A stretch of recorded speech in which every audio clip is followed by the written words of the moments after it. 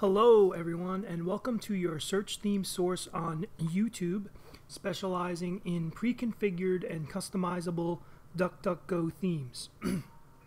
This will be a first in a series of 30 videos introducing various DuckDuckGo themes that I've created for the DuckDuckGo user. This first theme, as on the screen, is what I call the books and coffee theme. This is aimed at the coffee and literary crowd, usually in small towns and big cities.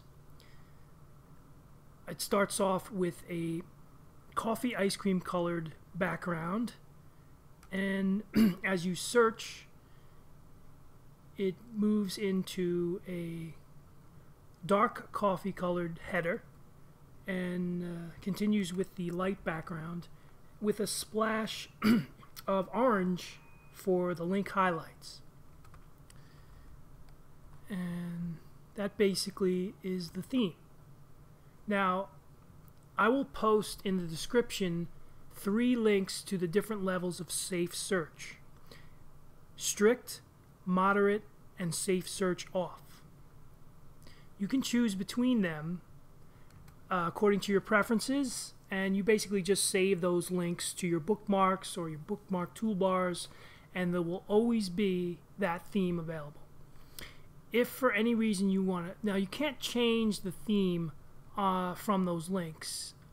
Well, you can make changes, but they don't stick. They don't permanently stay. If you delete your browser history, they won't stay. So if you want something more customizable and permanent, what you could do is either through YouTube or Reddit. I'll be posting videos on Reddit to this channel. You could direct message me and request a cloud save code to whatever theme you like, and I'll send you a unique cloud save code.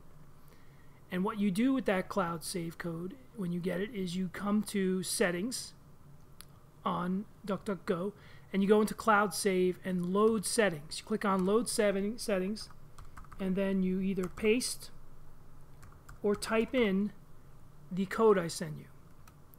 And once you type in the code, immediately once you type in the code, change your settings to the parameters you like of the appearance. Say if you want to change colors or whatever, change it to whatever you like, then disable it, then immediately save those settings on a unique cloud save code. That way I don't have your code, and only you have your code. No one else has your code, and no one can change your settings. Okay, so you're completely safe.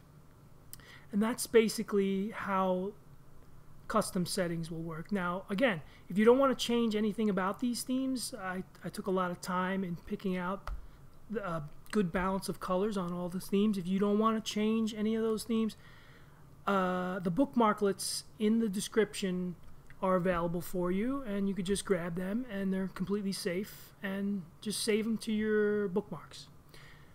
That completes this first video in the series.